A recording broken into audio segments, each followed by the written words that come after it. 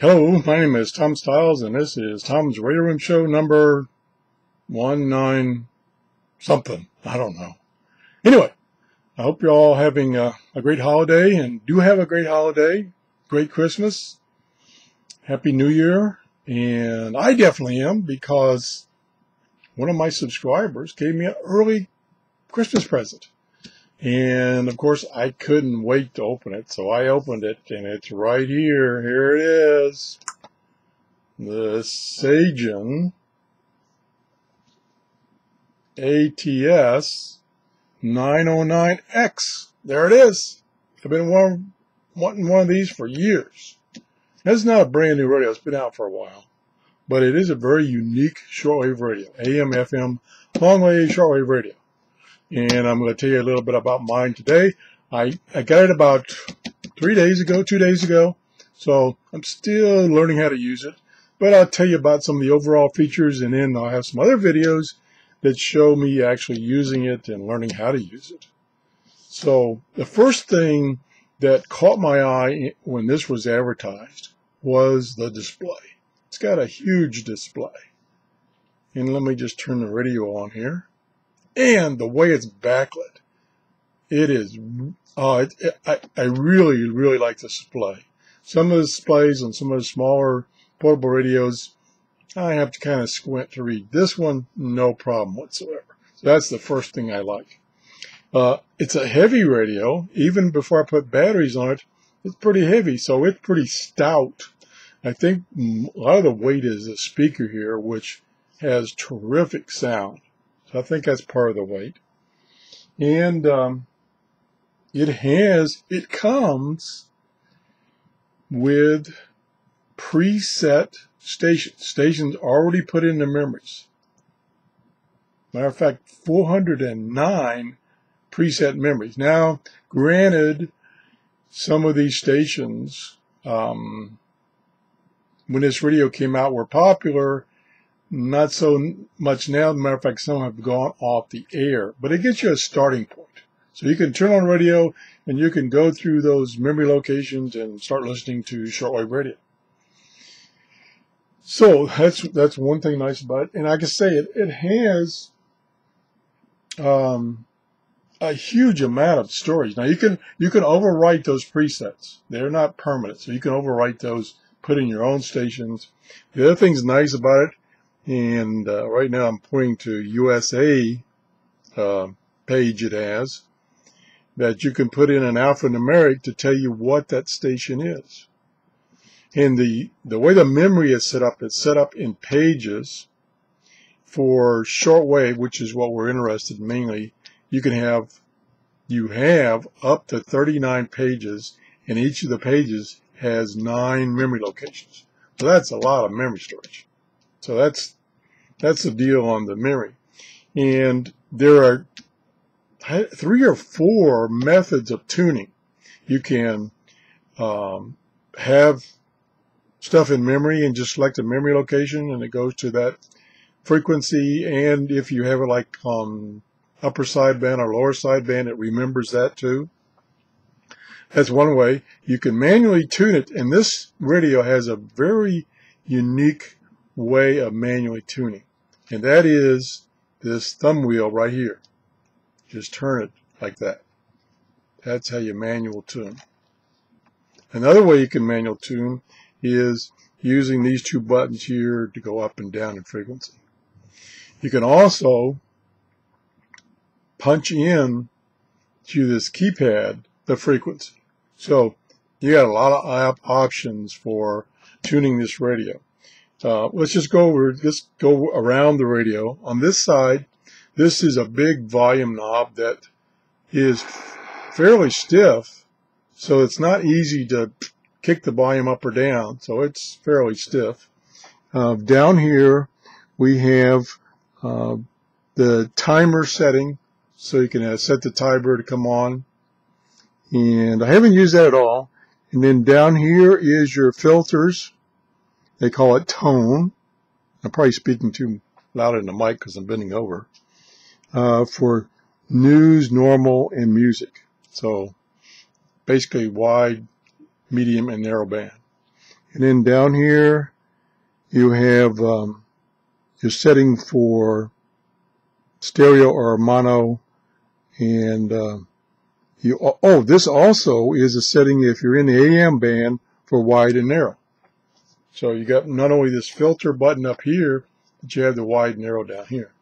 So let's go to the other side. And we have a whole bunch of inputs and outputs. We have at the top, this is for an antenna, external antenna connection. The next one down is for auxiliary in. You want to use the amplifier and the speaker of this radio for your, say, your iPod or something. You can do that. It has controls for your recorder. Now again, this is a fairly older, not real, but older radio. That's when you had external push button and whatever tape recorders that you record on. And it has a line out. And nowadays, what you use the line out for is to go to your computer, so you can record on your computer, or you can, if you're listening to some digital signals, you can decode those digital signals. And then down the bottom, it has a headphones jack, and this is your power jack. It comes with an AC adapter. It comes with AC adapter, headphones, a carrying case, and one of those real antennas, or REEL antennas, about 20 foot long. And then down here, it has an RF gain wheel right here, so you can adjust the RF gain manual. So on the back, I'll flop it over here. On the back, you have the stand, and on the stand, you have a time zone map showing the major cities and what time zone they're in. And then your battery compartment down here. It takes either just alkaline batteries or rechargeable batteries. And then if you have rechargeable batteries, there's a switch inside here that you switch it for rechargeable jet batteries, and then the AC adapter will charge those batteries for you. So that's what's on the back. On the top, it has a button for setting your clock, and it has two clocks that you can bring up, one for world time and one for your home time. And then it has a button that looks like a light button, but there's a light button down here. So I'm not sure what that's for. I'll have to look into what that middle button is right there. Sir, I'm sure some of you out there know what that is. And what else? Oh, the buttons here, you got your band selection, FM, long wave, medium wave, and short wave. And this has ATS, automatic tuning storage capability. It also has RDS, which is for FM radio, will display up here information coming from the FM station about what the station call is, what music is playing. So it does have that feature too. So it has RDS. This is only the second radio I've had that has RDS. Then it has 3 timers. It has single sideband button here, put on single sideband. A button for F, meaning frequency, so you can tune this manually. Memory button. Some other buttons for doing all kinds of things. Oh, for selecting the meter bands, for jumping around on the meter bands. It just, you know, this thing is just full of features that I'll go into in more detail later. And it's got a squelch button if you want to use the squelch control. I don't usually use squelch control on shortwave. And this is the light button that if you're on batteries, you push that button to get the backlight to come on, and it only stays on for like 10 seconds. When you're on the AC adapter, the backlight is on all the time. That's why it's on now. And then, of course, it has a telescopic antenna, pretty long telescopic antenna. This is not chrome-plated. It's brushed metal. And as I'm always saying, you know, want to be careful not to break that when you're extending it. Okay, well, let's go to, now that I've babbled Let's go to the report card, which I can't get on the screen. Yeah, I got most of it. So the first thing I usually check out is the look and feel of the radio. And this definitely has good looks. It's a good looking radio. And it feels good. You know, the controls feel good. The tuning knob, you know, feels good. So I would give it an A on look and feel. I really don't see anything initially that I don't like about the radio as far as look and feel. So I'm going to give it an A. Readability, oh, that's definitely an A. I mean, this display is beautiful. I love this display. I wish I had it on my 750 back there. Although the 750 display is good, but this I love this backlight. Okay, we're going to give the A for reliability. Power options, like I say, you got the AC adapter, you got either alkaline batteries or rechargeable batteries. So I would give that an A. I don't know why you would give it anything but an A. Tuning, I've done considerable tuning, not a lot, but I've done considerable tuning. It's very, very easy to tune. This tuning wheel is very accurate. So I would give it an A. I'm really being generous. I'm giving A's everywhere. An A.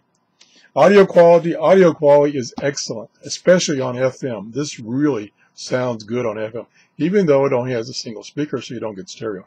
But it does have the headphone jack, so you can get stereo out of the radio. So I'll give that an A. Special features. Like I said, this is loaded with so many features that I might not even get to them all in my review. So I'm going to give it an A because there's so many features. And then the last thing I test on or I grade on is reception. And I'll do that in a future show. So I can't believe it. This radio got all A's so far.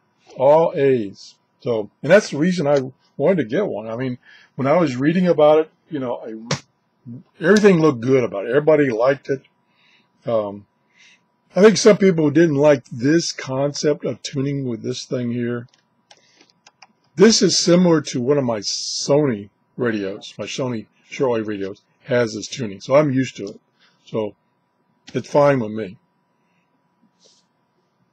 So anything else? Like I said, it does have ATS. Has 3 alarms. And it is single sideband. And I think that's kind of in a nutshell, kind of gives you an overview of the radio.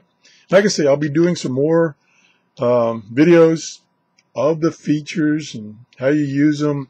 And then, of course, to give it its final grade, I'll have to do a reception test. And we'll go from there. So everybody have a great holiday. Be safe. Be safe.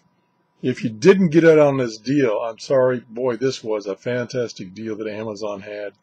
And unfortunately, the price has gone back up. So that's the show for today. If you enjoyed this show, please give me a thumbs up. If you have a comment, if you got one of these radios and there's something you like or dislike about the radio, please let all of us know. You know, this is my first exposure to this radio. So I'm new, you know, and maybe I'm grading it too good. Maybe it doesn't really deserve all A's. Just let me know. Thanks for watching. Bye-bye.